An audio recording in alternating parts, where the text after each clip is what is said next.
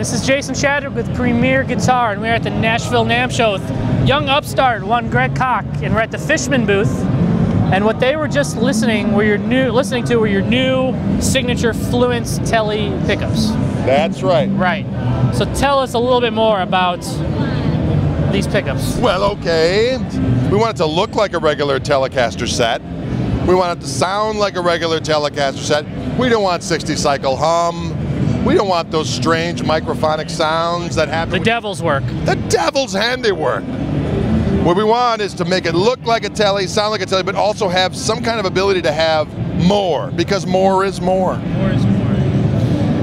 Larry had this ingenious idea of doing this push-push pot right here. It's just kind of fun. Sometimes I just sit there and do that because it feels right.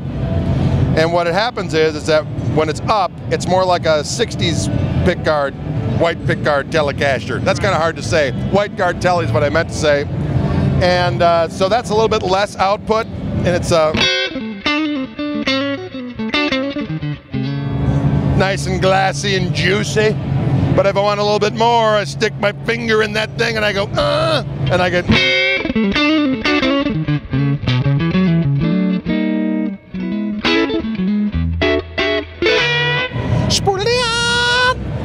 But what's great is the back pickup has all the growl and snare that you would want out of a Tele.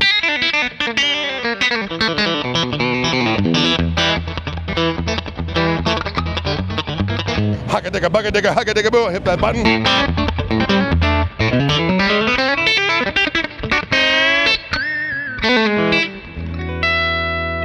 In the middle position, what we decided to do is we had one position. It doesn't help you with any missed notes, though?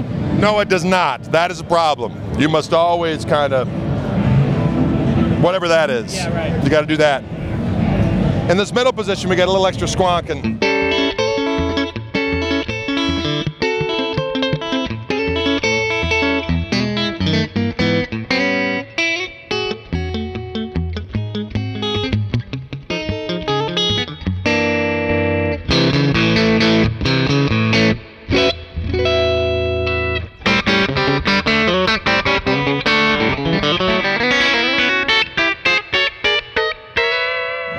Just like that. It's Telezilla. Now, in order to power this thing up, because it needs to have power. Yeah. A lot of people get weird about that, Jason. You know why? Because they're fools. But Larry, in his infinite wisdom, devised a way where we can use this.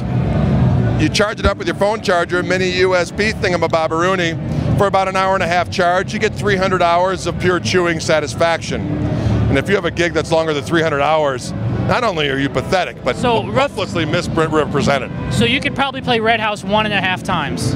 Right? Yes. If you restrained yourself. Yeah. So this little light right here goes on. It starts blinking when you have 5 hours left. I've never gotten to the point when. So that's like last chorus. Exactly. Last chorus. Last chorus of Red Blouse. And so it's super cool. So when you buy the pickups, it comes with this whole assembly. Okay. The pickups, this and that. And you are dialed in. So there's no extra routing that you need to do? No, absolutely not. Everything fits in the cavity. It's important to make it fit in the cavity. Good life lesson, I think. So when will people be able to get their hands on this? I don't know it definitively, but I've heard October, in honor of Rocktober, might be a good time where they would be available. Right. And do you have any idea on the dollars? We do not as of yet, only because these are a little different in the fact that you've got this full assembly and so on and so forth, but it's going to be reasonable. Is what we're going to say. It's going to be reasonable. So they're the Gristle-tone pickup set, Telecaster set, Fluence pickups by Fishman. Dig them. All right, Greg, thanks for showing us around. Why don't you play us out with something? All right, doggone it. This is Jason Shadrick with Greg Koch with PremierGuitar.com. Woo, doggy!